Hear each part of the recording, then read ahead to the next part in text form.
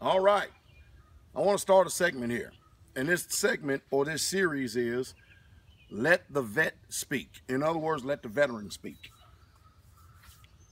Many of you who are familiar with my channel, you know that I am a 10-year United States Army Staff Sergeant veteran. I was in the 82nd Airborne Division for 5.5 years.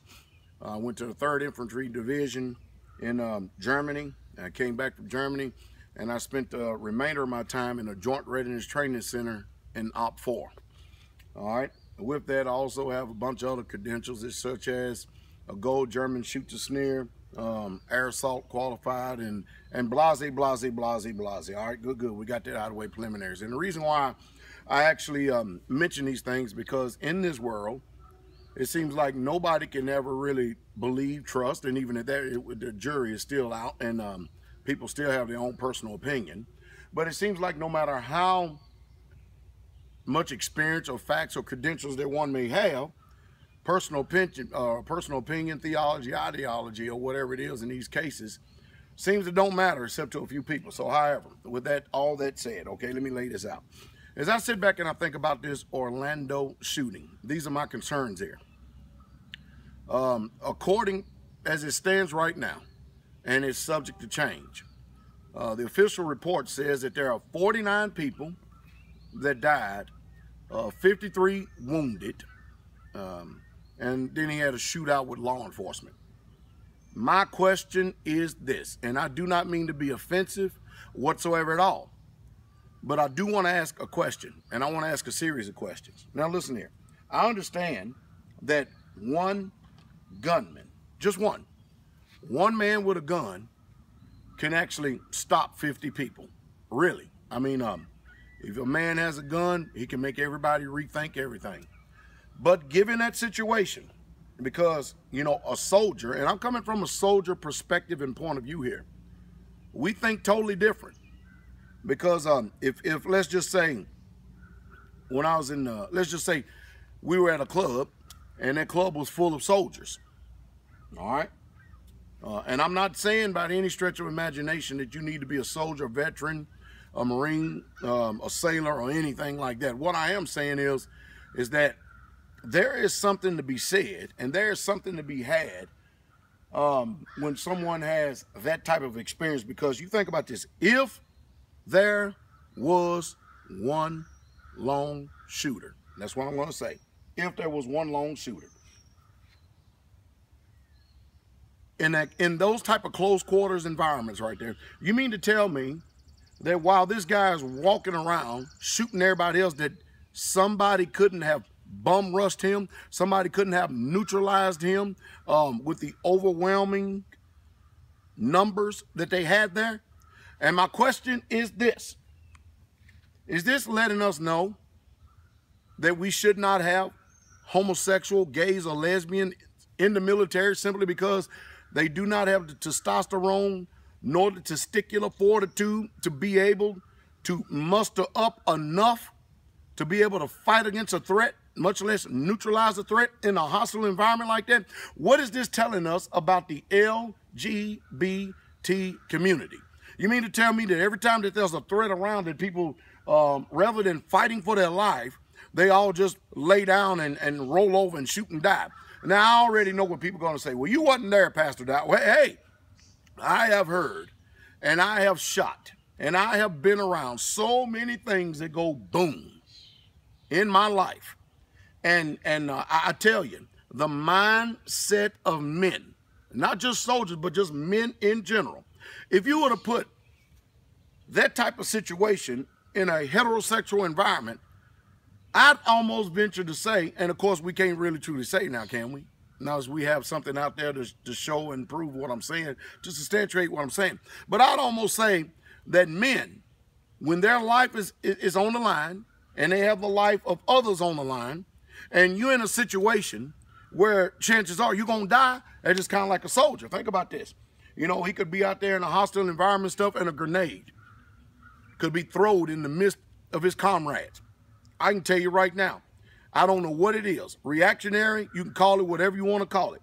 But there's something inside of a soldier that will literally run to that grenade and throw themselves on that in order to save their buddies. Now, you can call it, I don't know, would he be classified as a hero? Would he be classified as a maniac? Is he selfish in that sense right there? I mean, these are something to consider.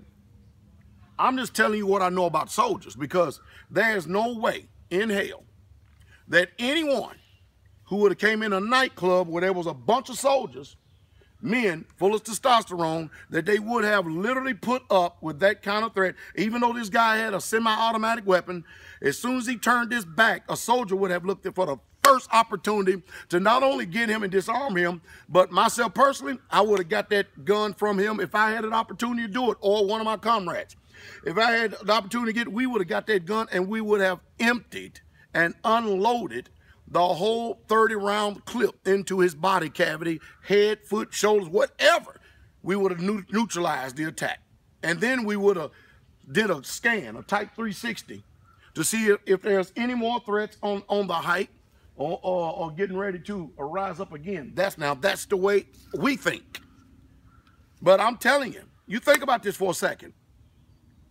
When we look at this situation, it's obvious that we had a lot of people that had no fight in them. This is obvious. This is facts.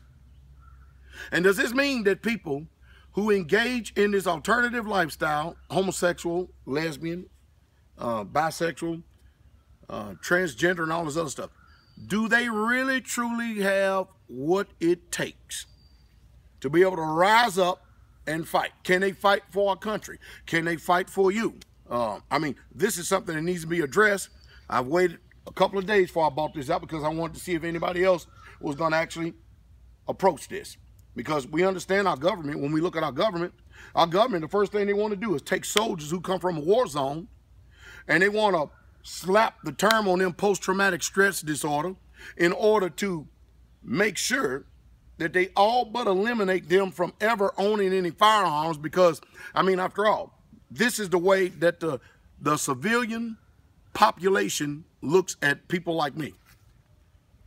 They think that we ought to be put into a bottle, and then you have a hammer next to that bottle, and on the outside of that bottle, it says break only in a time of war. Because they think that's what they think that's the only thing we're good for. The only thing we're good for. Myself personally, my personal opinion, I don't think they have the testicular fortitude. I don't think that they have the honor. I don't think that they have the presence to be able to protect. Now think about this. Everybody keeps saying loved one. You know, all we need is love, and all these rainbows, and love wins when it comes to this particular lifestyle. But think about this for a second.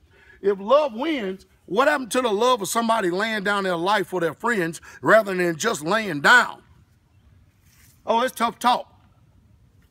And that's just the way it is.